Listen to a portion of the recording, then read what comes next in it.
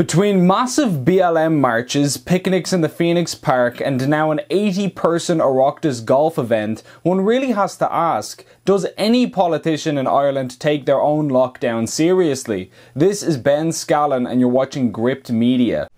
Much controversy has been swarming around the government following an 81-person Oireachtas golf event in Clifton, County Galway last week. This came just 24 hours after the government implemented brand new lockdown laws for us all to follow, including limiting indoor gatherings to a maximum of 6 people.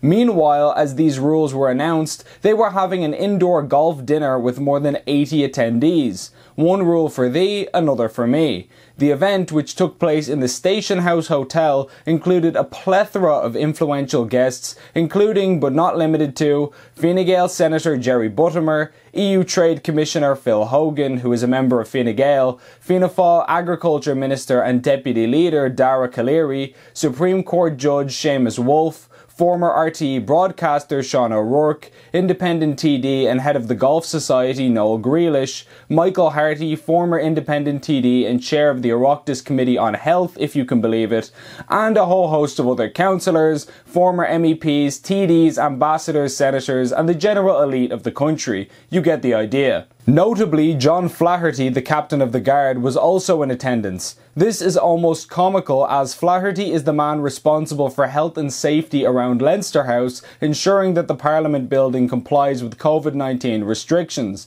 So, in other words, the man who is in charge of making sure the government follows their own rules was at an event which blatantly broke them. It would be hilarious if it wasn't such an outrage. As if this wasn't bad enough, it's since come to light that the EU Commissioner for Trade, Phil Hogan, was stopped by Gardaí for using his phone while driving through County Kildare, which is under lockdown, shortly before the scandalous event. He's since resigned over it. There are even suggestions that Hogan had not been quarantined upon return from overseas, and the HSE is disputing his claim that he was allowed to leave under the new regulations. In other words, he's confirming what we all instinctively already knew, that there was one set of rules for the elites like him, politicians, mainstream media figureheads, judges, etc., and another for the common plebs like us. While they write the laws around lockdown, telling us where we can go, who we can spend time with, how many people we can have at a funeral or a party, and so forth, they are free to act with impunity and go on fancy golf events with their friends. They aren't bound by the laws, they just create them. Following them is our job.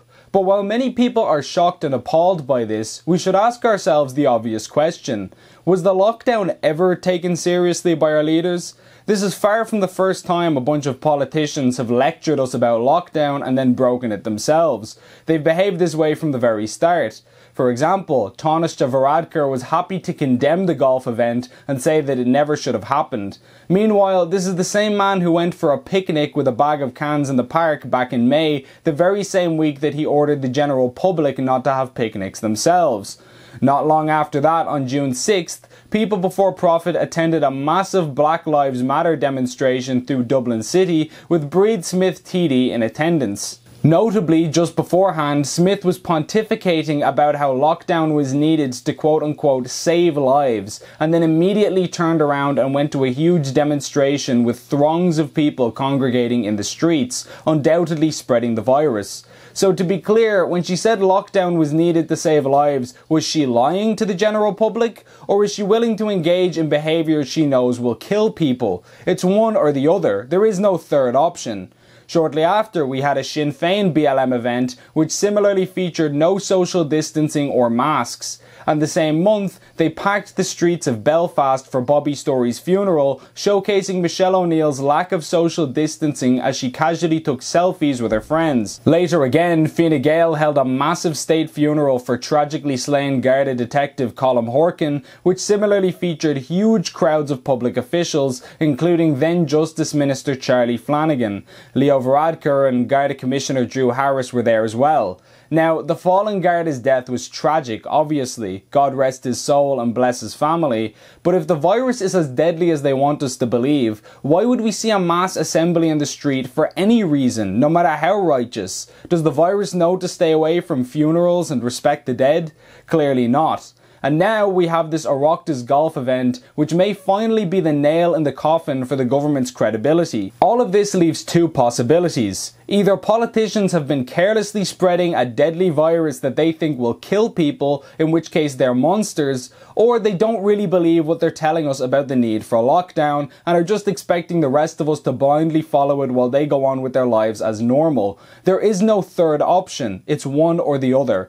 They want to send Gardaí to your house if you break rules that they won't even abide by. You can't go to the funeral of your friends or relatives, but they can go for a few holes of golf with the lads and have lavish dinners using their exorbitant taxpayer-funded salaries. Combine all of this with bizarre policies we've seen, like making the public buy €9 worth of food at pubs, and it's no wonder we're starting to see thousands of people in the streets protesting lockdown. Can you really blame people for losing confidence in the system when this is how our leaders behave? Please like and share this video, and if you enjoyed it, please consider signing up for a monthly donation via the link on screen to help us produce more content like this. Alternative media like Gript needs all the assistance it can get, and every donation goes a long way. As always, thanks for watching.